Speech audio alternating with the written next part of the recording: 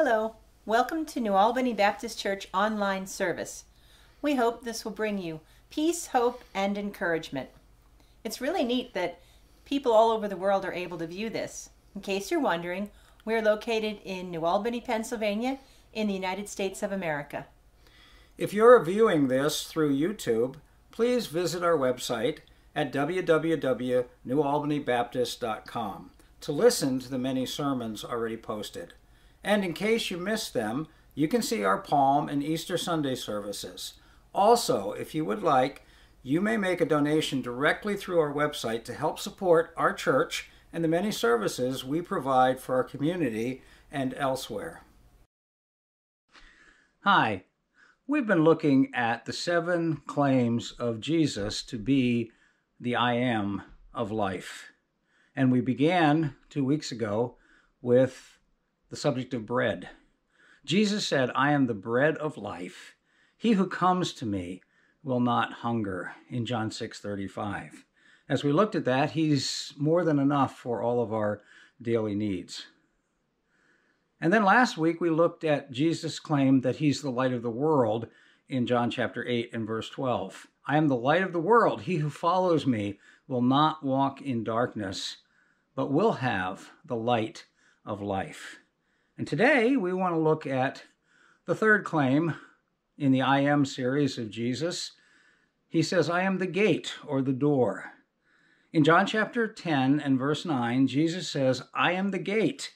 If anyone enters through me, he will be saved or delivered, and will go in and out and find pasture. So that concept of the gate is fascinating. It's interesting because it deals with the shepherding aspect of a local shepherd, say in Jerusalem or in the surrounding area. And I want to tell you a little bit about how this worked because there's some differences. But he says, I am the gate. If anyone enters through me, or I am the door, he will be saved and will go in and out and find pasture. So the design from Jesus is that life would be meaningful and safe. And safe is a really important concept in our present day and age. I want to contrast the shepherd's care, the care that Jesus is talking about in this illustration, with those who simply don't care. Now, Jesus is talking about the religious leaders of his day, those who were the establishment religion, those who had control and were able to manipulate people. And basically, his conclusion is they didn't care about the people. They only cared about themselves. And Jesus wanted to demonstrate the care of God the Father as our shepherd. And so I want to contrast that shepherd's care with those who don't care. In fact, Jesus went on and he said, those who are those religious leaders who are entrenched in their mentality about organized religion, they are not good shepherds. The Pharisees of the day, the Sadducees of the day, they were only protecting their political and religious privileges. And he said, those are the people who would steal and rob from the average person, from the common person, from the person who wants faith and needs faith. So we've been contrasting the shepherd's care with those who really don't care, the religious leaders. And John 10, verse 1 says, very truly, I tell you, Pharisees, anyone who does not enter the sheep pen by the gate, but climbs in by some other way, is a thief and a robber. The one who enters the gate is the shepherd of the sheep. The gatekeeper opens the gate for him, and the sheep listen to his voice. He calls his own sheep by name and leads them out. I want to focus for a moment on this expression. The one who enters by the gate is the shepherd of the sheep. Now, if you were in Jerusalem or in any of the towns in Israel where there would be sheep pens and shepherds, there would be the regular shepherd, but then there would also be sort of a gatekeeper. Now, Jesus is not talking about himself at this point being the gatekeeper. He's the shepherd at this point, and we'll look at that next week. However, what happens is that as the shepherd, he would come to a gate or a sheep pen, and there would be various herds in there. And they would be all together, and there would be someone who would open the gate for him, and he would go to his herd. It's different when they're out in the pastoral countryside, and we're going to see that in just a moment. But what happens is the shepherd comes for the sheep know this shepherd, he gathers them together, and the gatekeeper knows the shepherd, and so he opens this gate in a regular sheep pen setting. And he calls his sheep by name and then leads them out. We pick up the passage in John chapter 10 and verse 4, and it's talking again about this shepherd. When he has brought out all his own, that is his sheep, he goes on ahead of them, and his sheep follow him because they know his voice. In ancient Israel, as it is today, sheep won't follow the voice of another shepherd. They won't follow the voice of someone who is not their own. Sheep are not the smartest creatures on the planet. They don't defend themselves. They don't know how to sort of hide away or run away. They group together in a bunch, in a flock, and they're an easy prey for wolves and other preying creatures. And so they need protection. They always need protection. And Jesus uses this illustration, not that we're helpless, not that we're not created in God's image, not that we're not talented and capable, but when it comes to our spirituality, God protects us. He wants us to be like sheep. Jesus said that we ought to be, when we deal with our world and our situation, we ought to be as wise as serpents and gentle as doves, as wise as serpents and gentle as doves. So he expects us to use our minds. He expects us to do the smart thing, the right thing, but he also knows that we need protection. And so his sheep follow him. We have an interesting illustration. We used to have goats on our property here. My wife fell in love with goats, and we had many baby goats born on our property. At one time, we had about 20 or so goats. And it was interesting because they would always flock around the house. In fact, I had to put barriers up because they would be into everything. But evening time would come, and she would take the food for the goats, and she would walk down the hill to where the goat stall was, and they knew, and they would follow her, and she would call them, and they would respond completely to her, and she just had a way with these goats. Well, a shepherd is the same way. He says, verse 5, but they will never follow a stranger. In fact, they will run away from him because they do not recognize a stranger's voice. This is Jesus talking again.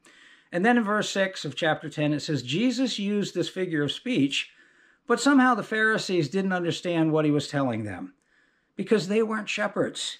They were thieves and robbers. They were interested in their own agenda, not interested in helping God's people.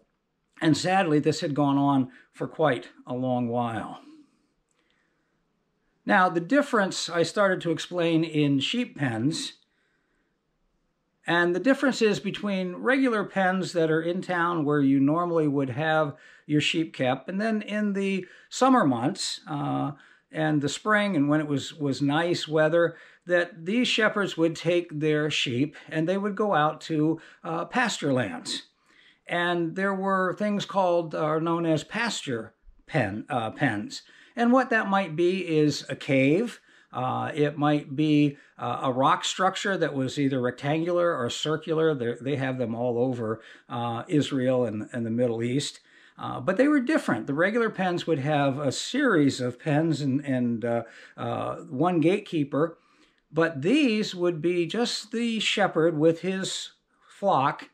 And he would perhaps find a place in the rocks or in a cave, and they were pasture pens. So when they were feeding out in the pasture, they would then put them in these pens at night, and there was no door on these pens usually. What would happen is the shepherd would lie down in the entryway after the sheep were all in, and he would become the door, or he would become the gate. And this is why Jesus is saying, I am the gate. He is the one who puts the sheep, you and I, in his safe haven, and then he protects us from anything that would bother his sheep. And we pick it up in John chapter 10 and verse 7. Therefore Jesus said again, this is the second time, very truly I tell you, I am the gate for the sheep. All who have come before me are thieves and robbers. Now, did Jesus mean the prophets of old? Did he mean Isaiah? Did he mean Jeremiah? No. He meant all the false teachers, all the people who had a religious agenda, that they came just to rip people off. We're going to see more about that in a moment. Their motive was, could they get rich on religion? Could they just kind of make themselves comfortable with this? Or would they really be shepherds? Would they really care? Would they grieve over people who are struggling and who are hurting? And so he says, those who have come before, who are part of the religious establishment, they're basically thieves and robbers. Pretty strong statements from Jesus. But he says, but the sheep have not listened to them. And then he says in verse 9, I am the gate. Whoever enters through me will be saved, will be delivered, will be safe, will have a safe haven. They will come in and go out, and they will find pasture. What a life to be able to move in and out and find rest and peace. And the whole, if you look at Psalm 23, the Psalm of David, who was also a shepherd, it's all about saying, the Lord is my shepherd. I will lack nothing. He leads me beside still waters. Incidentally, it's interesting because sheep will not drink water that is moving. It has to be still water, or they won't drink it. It scares them for some reason. They're afraid of it, and they won't touch it. And so here's this loving shepherd in Psalm 23, and David knows this story, and he takes them by these still waters, these quiet, calm waters, so that they can have something to drink. And then he concludes with this in John 10:10. I have come that they may have life, talking about his sheep, talking about all people who express faith. I have come that they may have life and have it to the full. In other translations, it says that they might have life and have it more abundantly. I like that translation. That our lives are not just these tiny little microscopic, no joy kind of expressions. They are filled with life. Life on this earth and life for the future to come. And that's the way a Christian should live. That's the way faith is designed. That's the way our great shepherd, God the Father, and Jesus look at us and want us to live. There are a lot of people who think, if I'm religious, I'm miserable, right? It means there's a whole bunch of rules and regulations and do's and don'ts, and man, I don't want that. Well, listen, when I came to Christ when I was 15 years of age, I didn't want that either. There was too much fun to have in life. There were too many joys in life. And I thought, if this is the kind of God, what I saw a lot of times in organized religion, if this is the kind of God that just basically says, no, no, no, no, you can't do this, you can't do that, then there's something wrong with that. And Jesus said just the opposite. Now, he doesn't let us do anything we want. We can't live any way we want. We have to live by the guidance of the Good Shepherd. But the reality is, he says, I've come so that your life might be meaningful, so that it might be full, that it might be the best life you could possibly have on this earth and for eternity. And so I came that it might be more abundant than what you're experiencing right now. Because, quite frankly, by religion and religious leaders, you're probably getting ripped off. I know that's a strong expression, but that's what Jesus said to the religious leaders. That's what he said to the Pharisees and others. Now, a conflict arose and continued to arise between the religious leaders and Jesus. And John 10, verse 24, we skip down a little bit, shows that conflict. The Jews who were there gathered around him saying, "How long will you keep us in suspense?" Now, they haven't figured out this mystery of the Good Shepherd and who the thieves are and who the robbers are yet. And they said to Jesus, they're all gathered around him, "How long will you keep us in suspense? You talk about being the gate, you talk about being the door, you talk about being the shepherd." And then they ask him this question: if you are the Messiah, and that was a Hebrew expression, they expected the Messiah, they expected a political Messiah to overthrow Rome and to put the Pharisees in power, but that's not what Jesus came for. He says, if you are the Messiah, tell us plainly.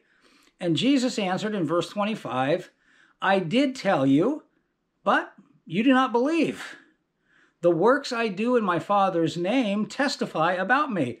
All the evidence is there about my Father, and that's the whole argument of the book of John, the signs and the wonders that Jesus did to verify that he came from the Father and that he indeed was the Messiah and is the Messiah.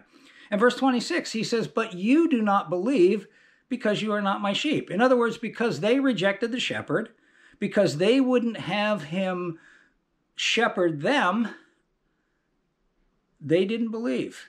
And he said, "You don't understand, and you're looking for something else, and I told you I'm the Messiah, but you don't believe because you don't have the eyes to believe. You don't have the heart to believe."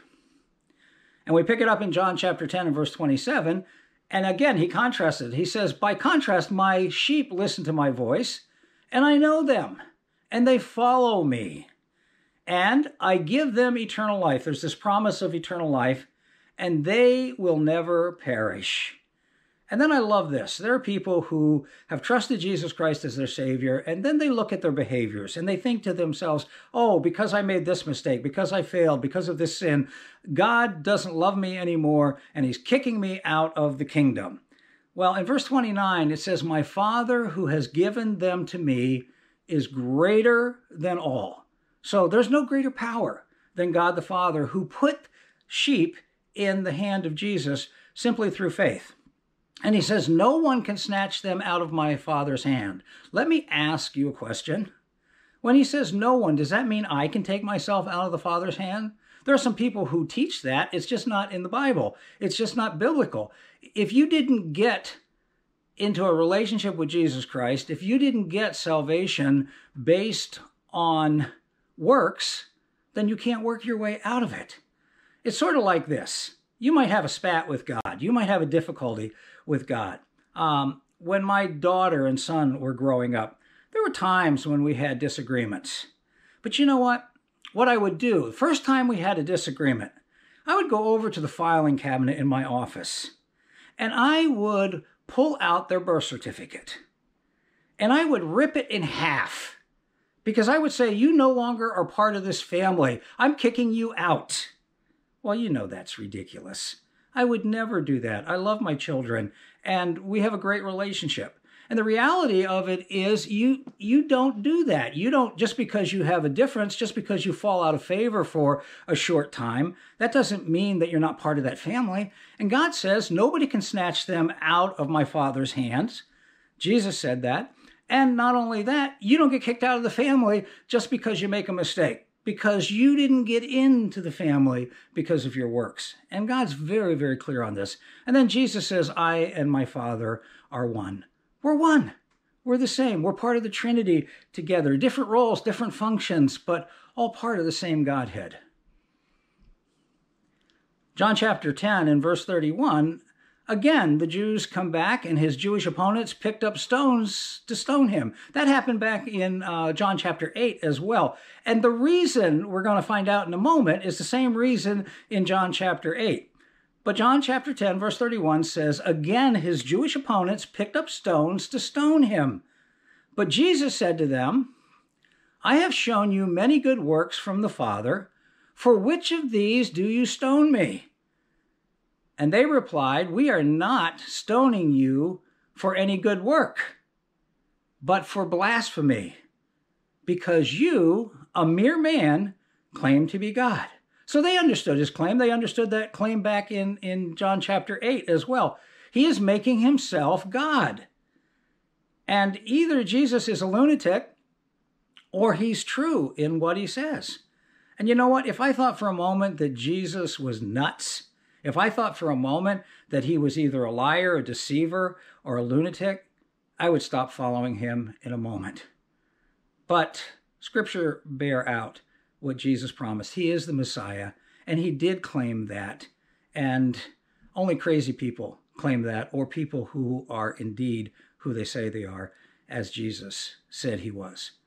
But for blasphemy, because you're a mere man, they couldn't understand it. They didn't want to be his sheep.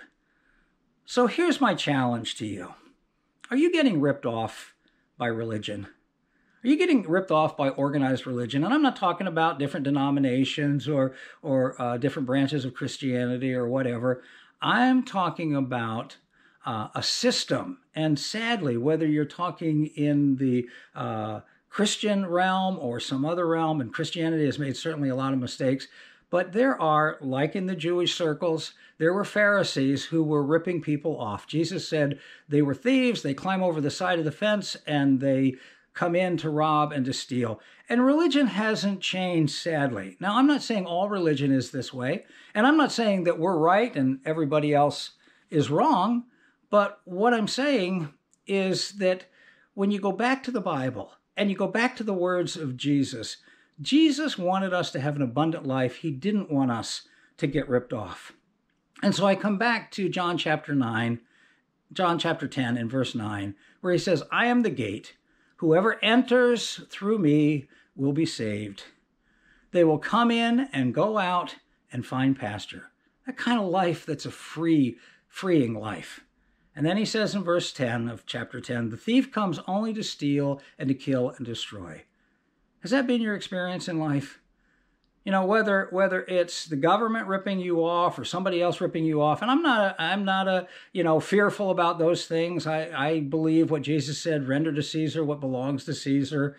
I believe that the government is put in a place to protect those who follow Christ and do good, but that doesn't mean that they're perfect. And religious institutions have not been perfect either, and people have been getting ripped off for a long, long time. And Jesus said, that breaks my heart. That breaks my heart. And for me as a pastor, that breaks my heart too. He said, I have come that you might have life and have it more abundantly. Have it to the full the way God intended it. I hope that's your experience today. I hope you feel such peace at the fact that Jesus is bread of life, that he's the light of the world, and that he's the gate or the door for your safekeeping. Would you join me as we close in prayer? Our Lord, our God, we give you thanks for all that Jesus is. Help people to stop getting ripped off by religion. That's a terrible, terrible thing. And Lord, you will hold every dishonest religious leader accountable. And we're not perfect, Lord. We know that. We're only forgiven. We cannot lose our salvation once we put our faith in Jesus Christ, because no one, not even ourselves, can take us out of your hands. No one can take us away from the Good Shepherd. So we give you thanks for that. And thank you for the privilege of having the abundant life and worshiping you. In Jesus' name, amen.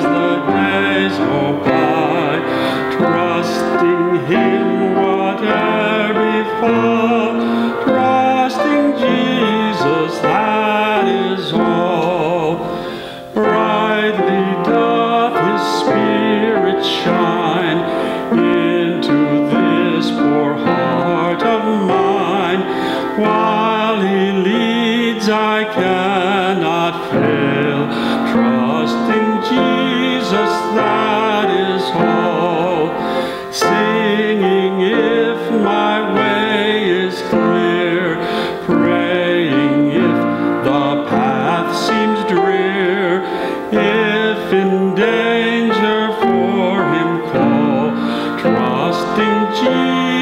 that is all. Trusting as the moments fly, trusting as the days go by, trusting Him whate'er befall, trusting Jesus, that is all. Trusting Him while life shall last, trusting Him till earth be past, till within the jasper walls, trusting Jesus, that is all. Trusting as the moments fly, trusting as the days go by, trusting Him whate'er befall, trusting Jesus, that is all. Hi, please join us every Sunday at www.newalbanybaptist.com for services with Pastor Terry Van Horn and guest musicians. The website also has sermons already posted and gives information about our church and the ministries that we provide. Thank you for joining us. Please join us again next week for another message. May God bless you and keep you until we meet again next week.